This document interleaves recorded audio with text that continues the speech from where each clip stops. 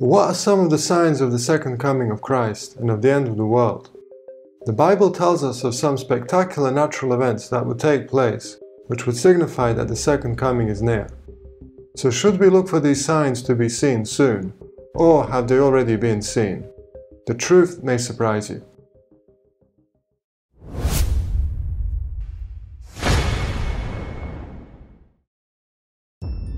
The prophet Joel had declared that as the end of the world nears, the sun shall be turned into darkness and the moon into blood, before the great and notable day of the Lord come. Many people read this passage and they look for signs of a blood moon to signify the fulfillment of prophecy. But did you know that this is just one of three signs that were to be seen? We are told of these three signs in the sixth seal, which is found in Revelation chapter 6.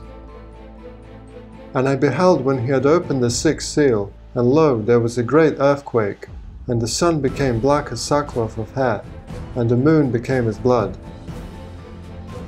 And the stars of heaven fell unto the earth, even as a fig tree casts her untimely figs, when she is shaken of a mighty wind.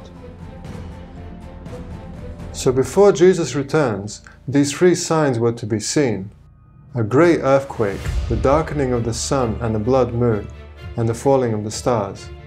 But when were these signs to be seen?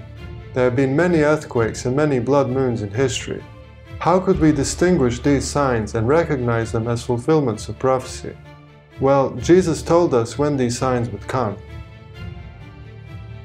Immediately after the tribulation of those days shall the sun be darkened, and the moon shall not give her light, and the stars shall fall from heaven, and the powers of the heavens shall be shaken. And then shall appear the sign of the Son of Man in heaven, and then shall all the tribes of the earth mourn, and they shall see the Son of Man coming in the clouds of heaven with power and great glory. These were to be unmistakable signs to the people living in the last days that the second coming of Christ is near. And Jesus told us when these signs would come, at the end of the tribulation. Now the tribulation is that great time of persecution that Christians were to go through at the hands of the Antichrist. So we need to know who the Antichrist is and when the tribulation was to come.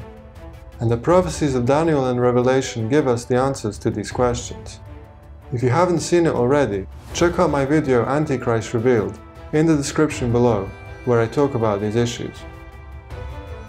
But in summary, the Antichrist is that great religious power which arose after the fall of the Roman Empire. It is the Roman Catholic Church, which fulfilled all the prophecies of the Antichrist. It reigned over the kings of the earth, it attempted to change the very law of God, and it persecuted Bible-believing Christians throughout the Dark Ages. This was the tribulation, and the Bible told us exactly how long it would last. It would be for 1260 years. And this is another prophecy which was remarkably fulfilled by the Roman Catholic Church. The Roman Church attained civil power to persecute dissenters from Emperor Justinian in the year 538, and it lasted for exactly 1260 years until the Papal States were abolished in 1798. And it is at the end of this 1260-year period that the signs of the sixth seal were to be seen, sometime around the year 1798.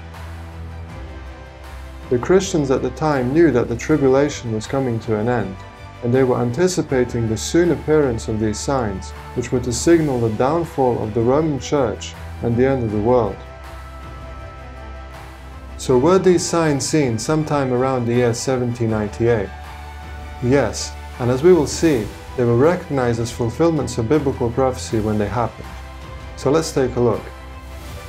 The first sign was to be an earthquake, and it came right on time, near the close of the 1260-year tribulation, when persecution had almost wholly ceased.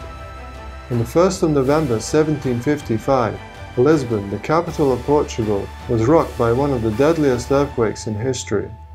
The earthquake almost completely destroyed Lisbon, which at the time was one of the wealthiest cities in the world, and it had to be rebuilt almost from scratch. The effects of this earthquake were greater than that of any other earthquake in history. It affected an area exceeding 4 million square miles, being felt as far away as Greenland, the West Indies, Ireland and Sweden, leading one commentator to say that it greatly surpassed anything of the kind ever recorded in history. The death toll is estimated to have been up to 100,000. But the impact of the earthquake transcended the physical damage that it caused. The effect of the earthquake was so profound that it gave rise to modern seismology, and it was also seen as a divine judgment on the Antichrist system of Rome, which also signaled its soon demise. Portugal was one of the countries that had not opened its doors to the Protestant Reformation, which was a call to turn back from apostasy and back to biblical Christianity, and Lisbon was a major centre of Roman Catholicism, being home to the headquarters of the Portuguese Inquisition. And the earthquake came on All Saints' Day, a notable Roman Catholic holiday. And in the aftermath of this devastating earthquake, the remaining two signs were anticipated to come soon. Edmund March, writing in 1762, "If we could find the signs in the sun and in the moon and in the stars, particularly the sun darkened, the moon withholding her light, and the stars of heaven fallen, we should be ready perhaps to think the coming of the Son of Man just at hand." It should be emphasized that those who were studying the prophecies knew where they were in the prophetic timeline, and they expected these signs to come soon, and their expectations were met. The next sign was to be the darkening of the sun and the appearance of a blood moon, and it came only a few years later, in what came to be known as the Dark Day of 1780. On the 19th of May 1780, before 11 o'clock in the morning, a mysterious darkness started to spread over the northeastern part of the United States and over parts of Canada, until the sun was completely blocked. US states such as Connecticut, Maine, Massachusetts, New Hampshire, Rhode Island, and Vermont were in total darkness. It was reported to be so dark that a piece of paper could not be seen at reading distance. People needed to carry candles and torches in the middle of the day in order to see anything. It was just as the prophecy had foretold. The sun became black as sackcloth of hair. And the darkness lasted for the entire day, and did not clear until early the next morning. And the cause of this darkness is still a mystery to this day. There was no eclipse, and there is no record of there being any smoke from fire which could have caused this darkness. As one writer observed, almost if not altogether alone, as the most mysterious and as yet unexplained phenomenon of its kind, stands the dark day of May 19, 1780, a most unaccountable darkening of the whole visible heavens and atmosphere in New England. No such darkness has ever been recorded since that time, and in fact the only previous instances of such darkness were of supernatural origin. One instance was the 3 hours of darkness when Jesus was crucified, and the other instance was the 9th plague which befell Egypt in the time of Moses, when the sun was darkened for a full 3 days. So the prophecy said that the sun would be darkened, and this was widely recorded, but the prophecy also said that the moon would become as blood. And right in line with this prophecy, eyewitness testimony confirms that after the dark day came to an end, a blood-red moon was seen early the next morning. So the sun was turned to darkness and the moon to blood, just as the prophecy had foretold. And in the aftermath of the dark day of 1780, the final sign, the falling of the stars, was also anticipated to come soon.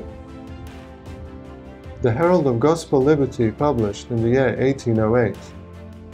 In the year 1780, the sun was darkened, to the astonishment of thousands. Christ mentioned signs in the stars, but whether there has been any particular signs in the stars, I am not able to determine. But while there are so many other signs, we may expect them soon. As with the previous signs, the falling of the stars is an event which was expected to take place soon, and it finally came on the 13th of November 1833, the greatest star shower the world had ever seen. The dark day of 1780 saw the day turned into darkness, and now in 1833, the night was lit up in a spectacular star shower. As one onlooker said, it seemed as if the whole starry heavens had congregated at one point near the zenith and were simultaneously shooting forth, with the velocity of lightning, to every part of the horizon.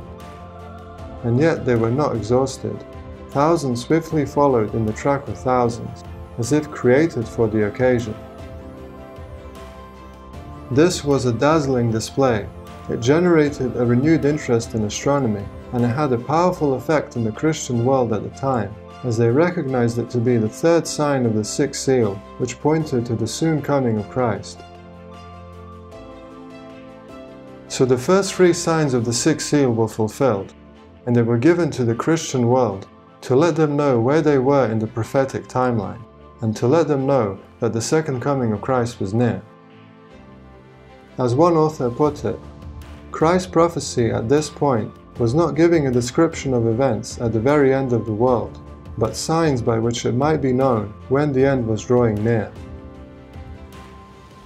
The signs came at exactly the right time, at the end of the 1260-year tribulation, which ended in 1798, and they came in exactly the same order as predicted in prophecy. They came with such intensity and had such a great effect on society, and they were recognized to be the fulfillments of prophecy. And the appearance of these signs was no surprise to the viewers. Those who were studying the prophecies were expecting these signs to come soon, and to them were the signs given, to know the hour in which they were living, and to reignite interest in Bible prophecy.